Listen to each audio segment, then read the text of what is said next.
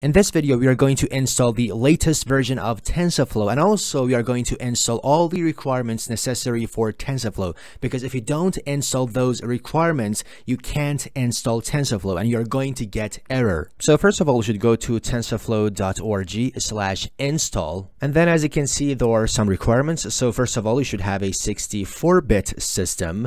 If you have a 32-bit system, you can't install TensorFlow. And also, as you can see by the time of recording, it says that it only supports Python 3.8 all the way up to Python 3.11. But maybe, for example, you check this video and this website, I mean TensorFlow website, for example, 1 year later. So in that case, these versions may differ. But by the time of recording, it says that it only supports Python 3.8 all the way up to Python 3.11. So let's suppose that we want to install Python 3.11. So in order to do so, let's go to Python website, which is python.org. And then we should click on this, downloads. And here we should scroll down and you can see some files that are sorted according to release date. So we want to install Python 3.11. So as you can see, this is the latest version of Python 3.11. So I click on it. And then here I should scroll down and you can see there are some files here. And I want to use this one, Windows Installer for 64-bit systems. So I click on it. And you can see it is starting the download process. That said, you can see it has downloaded the file. So here is the file and I right click on it and click run as administrator. And here, remember that you should check this one, add python.exe to path. And then I click on this, customize installation. And here I should press next. And in this step, this is the install location of Python, which is important. So suppose that I want to install my Python in this folder, in this path. So I copy this path. And then I go to this Python installer, and here I delete this one and I paste this path and I press install, and I should wait for the installation process.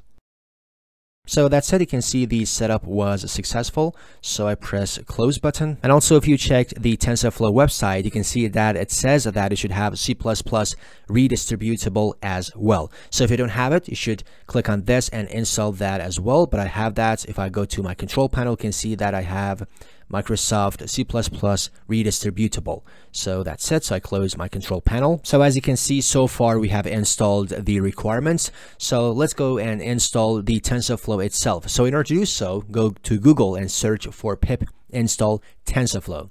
And then you can see there is a website here, pypy.org. So click on it, and after clicking on it, you can see this website will be opened. So as you can see, the first method to install TensorFlow is using pip install TensorFlow, but for me it didn't work, so I'm not going to use this method.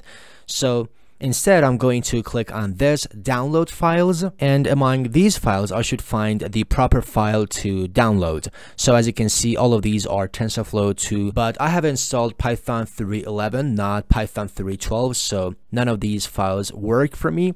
So I should scroll down. And here you can see we have Python 3.11, and so on.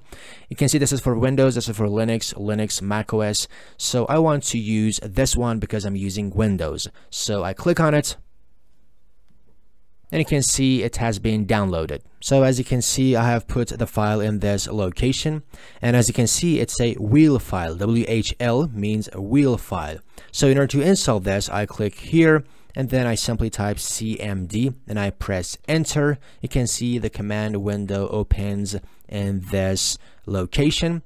So I want to install this file. So I simply type pip install. And remember that you should type the name of this file. So I simply type TensorFlow.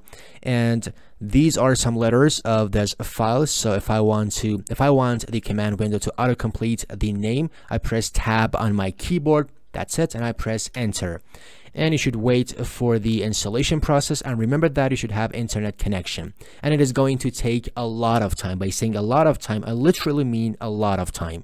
So that's it. You can see it has been finished. So I close this command window, and now if I search for IDLE, remember it has L.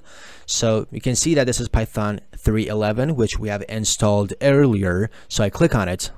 And now if I simply type import TensorFlow as TF, and if I press enter, and you can see it is importing the TensorFlow, and we should wait for the importing process. That's it. You can see it has been successfully imported, so it means that we have successfully installed TensorFlow.